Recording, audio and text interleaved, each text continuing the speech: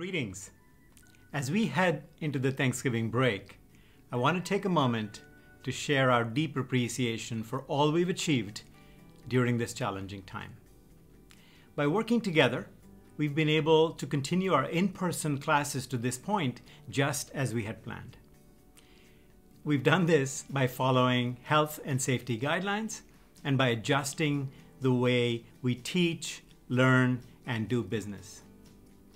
And we've tested a lot. More than 150,000 COVID tests since the start of the semester, with fewer than 100 students testing positive.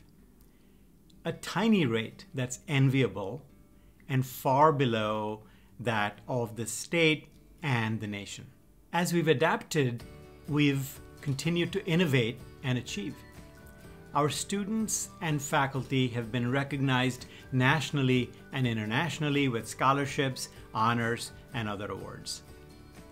And we've earned coveted grants and sponsorships to continue our important research efforts, many of which focus on keeping our communities and our environment healthy. I realize this has not been easy.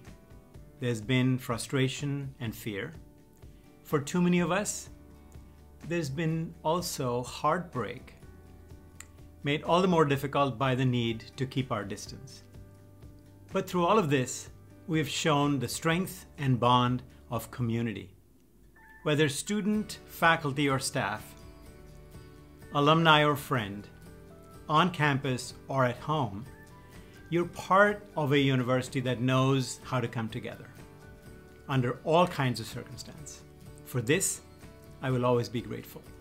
With thanks to each of our Catamounts for your patience and perseverance, I wish you and your loved ones a happy and safe Thanksgiving.